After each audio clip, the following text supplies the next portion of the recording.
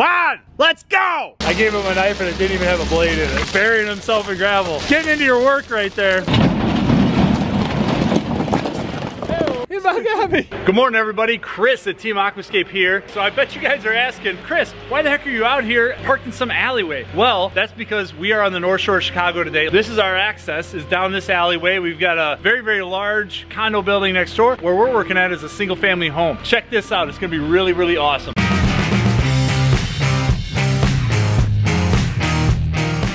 So as you guys can see behind me, we've got the Moffett dropping off the cobbles for our wetland filter. This is our main access point. What we did was we had to take a couple panels off of the fence in order to get our machines through, as well as his Moffett. We've got all the material for the wetland filter unloaded as far as the rock and gravel goes. So this is our main access point. We've got a very, very large mature oak tree here. So what we did is a low-grade shredded mulch, about a 4-inch thick layer down over that, and then we've got our plywood so that we don't destroy the root mass of this oak tree as I run our equipment in and out of here. Going further back into the property, right here is where majority of that pond is going. This used to be a 5,000 gallon oil tank, I'm told, that was recently taken out by the local landscaper. That's where all the spoils and stuff came from. The thing was buried. It'll be very, very wide access on both sides. That's about as far over as we're going with it. It'll be about a 30-something foot pond that will end somewhere back in there. Really, really, really cool property. I love the side yard, shaded. So this is the existing pond. Total homeowner special, nothing wrong with that. She absolutely loves her fish. So we're gonna take extra special care of them. But we're also gonna be pimping out their new home an enormous wetland filter, which will actually sit in this area here. Biofalls is gonna sit right there, dump into the wetland filter, which will actually be kind of a deep stream all the way through here, and then that pond starts right about there. This wetland filter area, stream area, will actually look like an extension of the pond that's only about 4 to 6 inches depth of water. This Japanese maple comes out. Here's our easement line. Right here, our setback lines. We'll probably only have about 2 to 3 feet on the back side of the biofalls on the respective sides. Normally, we'd love to be able to taper that dirt out a heck of a lot more and create a real nice natural setting for that waterfall to start out of. Unfortunately, site conditions won't allow us to do that. So cypress stays, this jet maple's gone, katsura tree, all that good stuff is staying. Some beautiful understory trees kind of through here. You can see the shade line. I love the arching habit of these trees. On this project, it's gonna be a little bit unique. If soil conditions allow, we're only gonna rock in the top edge, which was a request of the customer. She really likes that liner bottom look. And that's cool, to each his own. Normally I would like to rock the whole thing because it's very, very sandy soil. You can see the stuff just crumbles in your hand. We're right next to the lake. If structurally we won't be able to make it work, we may have to rock this whole thing in. Who do we have here? We've got our guest of the week. Why don't you tell the Team Aquascape viewers out there who you are, Brian, and then tell us a little bit about your company too. Well, thank you, Chris. Well, one, during Pandemonium back in August, I talked to Brian Helfrich, the head of construction. He was seeking some help for some bigger projects. I'm from Charlotte, North Carolina. I have my crew back home. We're a full landscaping company, and we've done ponds for 12 years now. So I just wanted to learn a little more from the best, up our game a little bit, and get in some work and work around some of the great artists of the world like Chris Hansen. So it's a real pleasure to be here. Thank you. Well, I don't know who he's talking about great artists around here, but I appreciate that. I'm super excited to have him because I'm excited to learn from him as well. But we also need the manpower. So if any of you guys are out there, are in the Charlotte area looking for an incredible landscape contractor, one that also specializes in water features, look this guy up, okay? We'll put his info in the link down below. So feel free to give him a shout, all right? And he loves Iron Maiden and all things metal, right? Yes, we rock.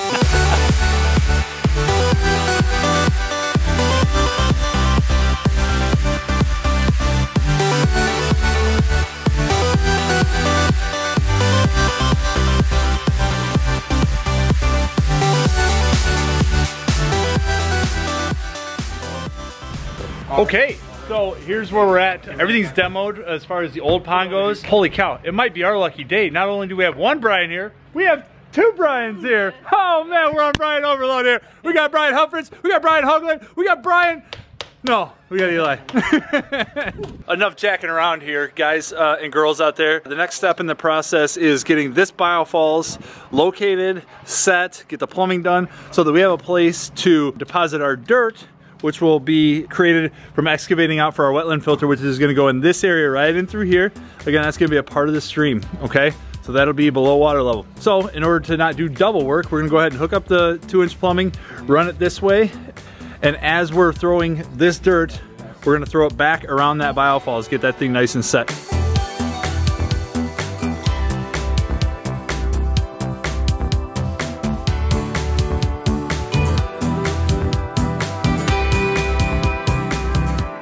Things are definitely coming along. You can see the guys are working out in the back. Give you perspective on how big this project's actually gonna be. The bog filter's over there, the pond's ending right about where I'm at. So a pretty big pond, it's about 36 feet in length. The main reason we're putting a big wetland on like this is because there's no way a biofalls, 2 biofalls, or even 3 biofalls would have the same amount of filtration as the same size wetland. So we're getting this big wetland bog filter in right now. It'll actually be equivalent to maybe about 10 biofalls with a whole lot less maintenance. I'll show you a close-up exactly what I'm talking about. Everything excavated down, we're about 3 feet deep, and then we go down about another 16 inches deep for the centipede. So you can see we've got this flat wall that comes down like this, then notched out for the centipede. We do that for the proper flow. Micho and Brian are over here hooking up the plumbing. Plumbing's gonna come in here, go into that piece right there, through the centipede, and in the bottom of the centipede there's this little trough. The whole idea of that trough is to allow solids and stuff to settle out before they move up into the aqua blocks. So we've got this in our lowest area, so when we want to clean it, everything will move down through there. We can pop that cap off, put a pump down in there, and then pump out that sludgy stuff once a year. Chris right now is just kind of locking in around the snorkel vault here. You can see our clean out area is like right in the center of this system. The reason we did that is because right here is about where that bridge is going to be. So I needed to access that over in here. Didn't want to have to climb underneath the bridge every time we cleaned it out. And we could have easily added more centipedes, but we didn't need it with all the aqua blocks going in. What doesn't settle out inside the centipede will then come up into a layer of aqua blocks, settle out in there before it moves up into the rock and gravel. We've got a lot more of these cobbles that then come over the top of the aqua blocks, and then a layer of gravel over the top of that. Chris is gonna start putting in the first set of aqua blocks as soon as our plumbing crew finishes up over here.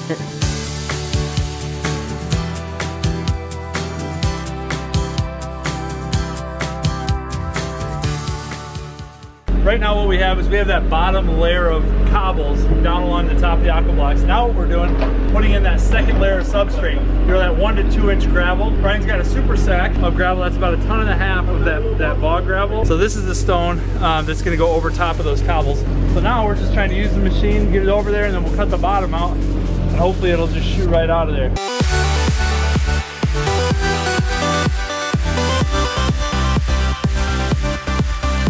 I gave him a knife and it didn't even have a blade in it. He's doing pretty good. I mean, look at that. Burying himself in gravel. Getting into your work right there. Yeah! Started day 2, and guess what?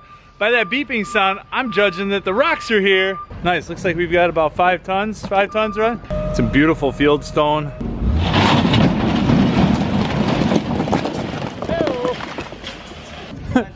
About got me. He about got me. Matt and I, and then Juan and Brian are continuing to rock this waterfall area. So Matt, what are you looking for when you're putting in these retaining stones outside of the waterfall? Well, not only are we trying to hold the dirt back, but we want to create little pockets so that we can put landscaping and plants, kind of bring the whole thing together. So we create little pockets of dirt and soil in between the rocks so that we can do that. And it also helps break up all the stone that we're also putting in. Like, we don't want it to look like a mountainside, right? Where it's just barren rock and gravel. We want the terrestrial plants and the perennials and the shrubs and that kind of stuff, right? To soften things up. So you can see kind of what he's doing here. We've got rock, rock, rock, but then we won't put a rock directly behind this one. I think what he's doing, because you can see the dirt's terraced at the same level as that rock, I think we'll probably end up putting one, what, back over there? Yeah, back here. Yep.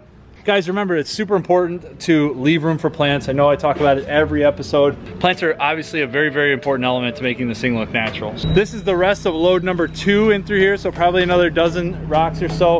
We've got the first 4 tons in. Now we're just working on all this stuff. So we'll be done with this pile. Hopefully, before we're done with this pile, the next load will show up, so we have enough to choose from. So, bada bing!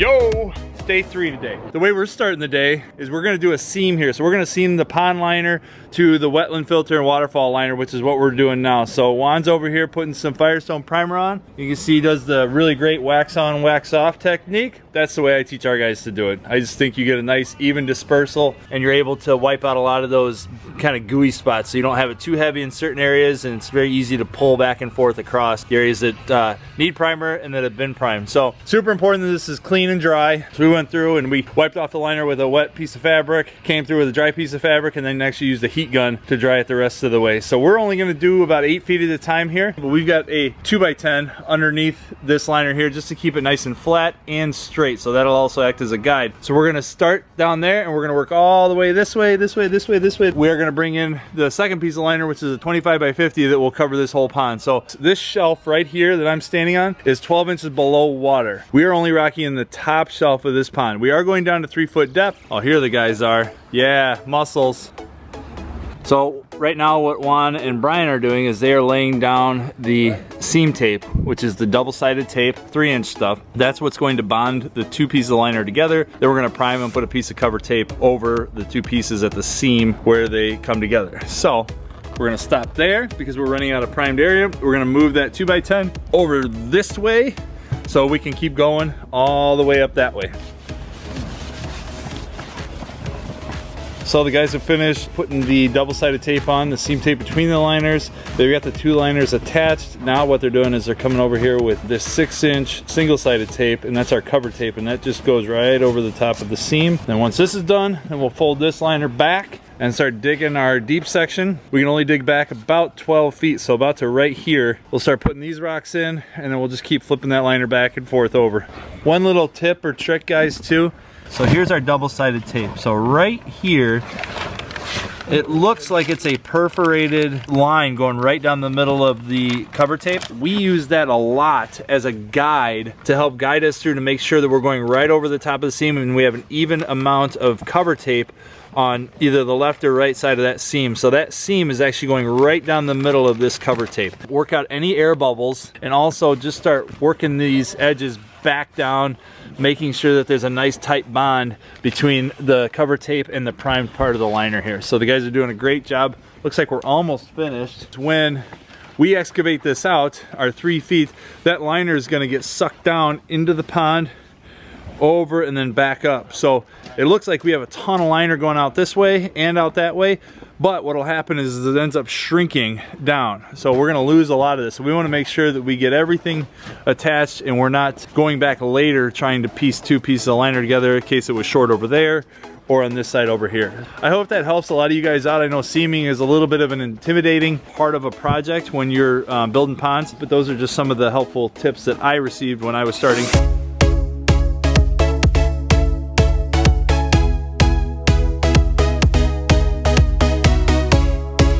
Great news, folks.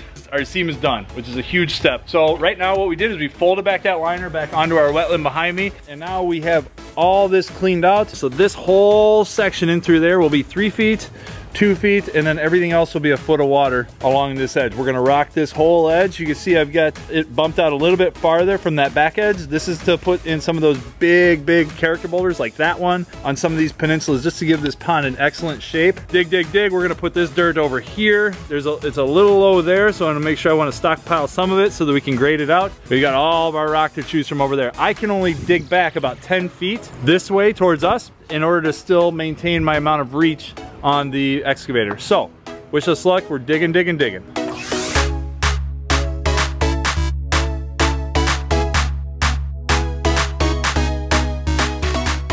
Let's see, we've been at this for about an hour. Our time, YouTube time, about 17 seconds. We're about a third of the way through the pond. Back where the blade of the machine is basically where the pond is gonna stop, so it's just gonna be a big raceway. Juan's putting some underlayment down to protect the liner from that big rock there. Now this is all sand, not too terribly worried about it. Guys and girls, this is cheap insurance. The reason that we are putting a big rock down here is this whole edge had a ton of roots from this tree. This tree will totally be okay. We're gonna put this big rock in right here in order to stabilize this shelf, and then we're gonna rock on top of it to continue our shape for our pond. This 3-inch line is going to be used for our circulation jets as well as feeding our wetland filter. All that plumbing will stay inside the liner. Rock, rock, rock. Rock, rock, rock. Bada bing, bada bang, bada boom. Wow, let's go! So hard to find good help these days.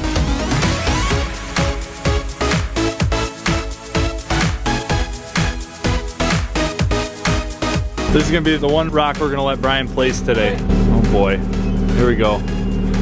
Again, if you're in the greater Charlotte area, Hoaglandscape.